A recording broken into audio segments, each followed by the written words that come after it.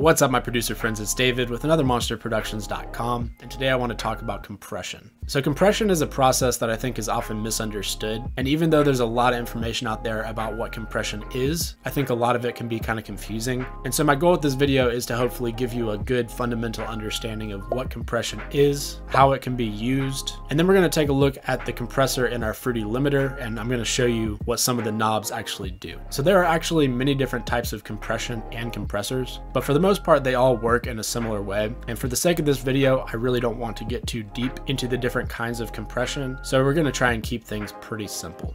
So in order to understand what compression is, I think it's important to understand what dynamic range is. And the term dynamic range can be applied to an entire mix or song, or it can be applied to just a particular sound of some sort. For instance, in the case of this sound here, this is just a snare sample that we have.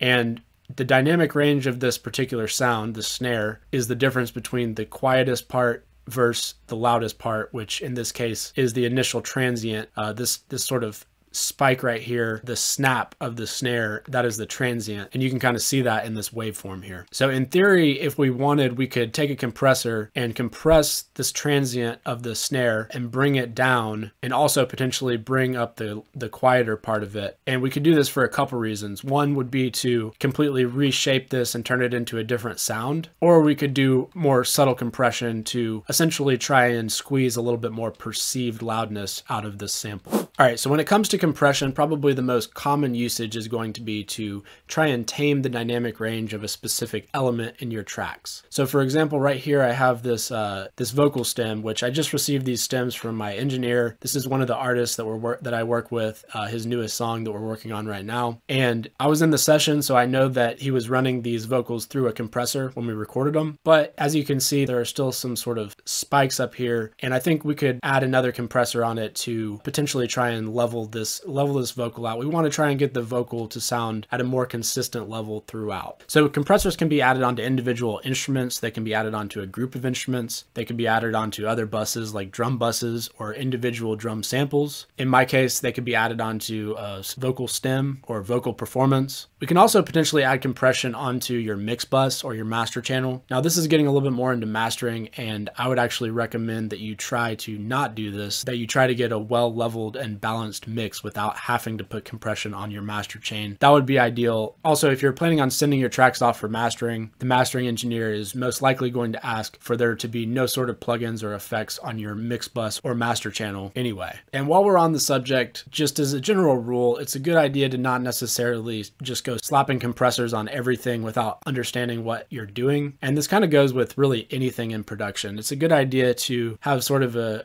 plan of what you're trying to achieve before you just go doing a bunch of random stuff. Now, having said this, I mean, part of the fun of music production is experimenting and, like, you know, just doing random stuff and having fun with it. And especially when you're a beginner, I think it's important to experiment with this stuff so that you can understand what it's actually doing. But there's sort of a fine line, and at some point you're going to want to be a little bit more strategic with this type of stuff. All right, so I've got my Fruity limiter here, and the reason I'm using a Fruity limiter is because it has a really great visual representation of what's actually happening to various controls within our compressor. So the Fruity limiter does have a compressor within it. We can access it by clicking this tab here. So now we're in our compressor, and the first two things that I want to just really focus on for right now is the threshold and the ratio. I think these are probably the two most important things to sort of understand when it comes to the compressor. And the reason why I say that is because these two things, if you don't know what they're doing, then it's very easy for you to not actually have your compressor doing anything at all. And that'll make sense in just a second. So let me explain the threshold first. So right now, if we hover over this, you'll notice that up here we're at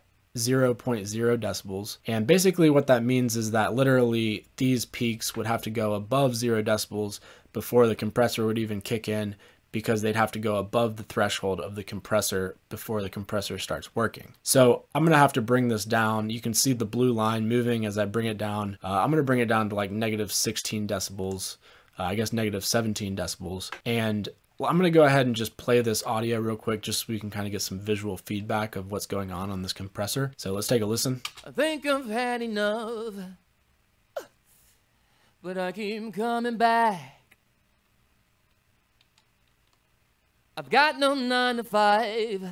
Okay, so I think that's an okay place for us to be for the illustration purposes of this video, but you may or may not be able to tell that I'm actually not doing any sort of compression right now. And the reason for that is because I haven't set a ratio yet. Right now, for the ratio set at 1:1, we're basically just bypassing the ratio. There's no sort of actual compression going on. And I'm going to do my best to explain the mathematics of the ratio. This is where things get kind of confusing in my opinion. But like I said, I'm going to do my best to explain this, so hopefully you understand. Now, I'm going to set my ratio to 3:1, which is a pretty good place to be when it comes to vocals. It's a good kind of starting point. And we can mess with the threshold more and potentially move it up or down depending on kind of where we want it later. But in order to understand how the ratio works, essentially what it's saying is that for every 3 decibels that it goes above the threshold, you're getting only 1 decibel of playback. So for example, if this peak were to go 6 decibels above this threshold, then it would play 2 decibels above the threshold instead of the full 6. So it's compressing that by, I guess, 4 decibels in that case. And so if we were to bring this ratio all the way up to 10 decibels, so now we have a ratio at 10:1. So basically, if this particular peak right here were to go a full 10 decibels above the threshold, it's only going to play 1 decibel above the threshold. The higher the ratio, the closer we're getting to limiting. So pretty much we're approaching limiting territory, and limiting is just basically a harder version of compression. All right, so let's do a little experiment, and I'm going to lower the threshold way down. I think I've had enough, but I keep coming back. All right, so I'd probably never go that low, but when we lose volume like that, we do have a gain knob right here, and essentially this is makeup gain. And so we can crank the gain up. This is basically adding gain after compression. So let's listen. I think I've had enough, but I keep coming back. And you can probably hear that that is pretty overly compressed. All right, so let's move on to another example to illustrate attack and release. So right now we have our attack time set to 0 milliseconds, which is extremely fast. And generally anywhere in here is considered a fast attack, all the way up to about 10 milliseconds. 10 milliseconds all the way up to about 100 milliseconds is considered to be a slow attack time. This particular compressor goes all the way up to 1,000 milliseconds. So let's bring it back down. Right now I have my threshold set to 19 and my ratio set to 5:1. So we're going to be getting a good amount of compression going on here. And because my attack time is so fast, it's going to be essentially chopping off that transient right away. So I'll illustrate this by playing it. So you can see right here on the line how it kind of chops. Now, if I bring the attack time to a slower rate,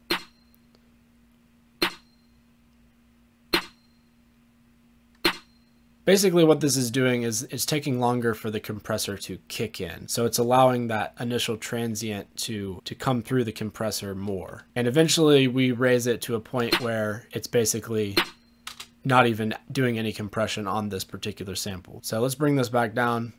Now I want to also illustrate the release. It's the same concept, except instead of triggering how fast the compressor kicks in, it triggers how fast or slow the compressor releases. So if I bring this release all the way over here,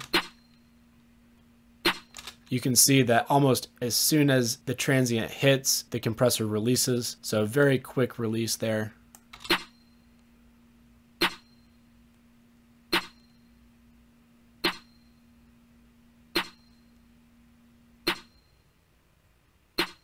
And we get all the way to the point where it's like this giant dip. So the compressor is very slowly releasing at that point.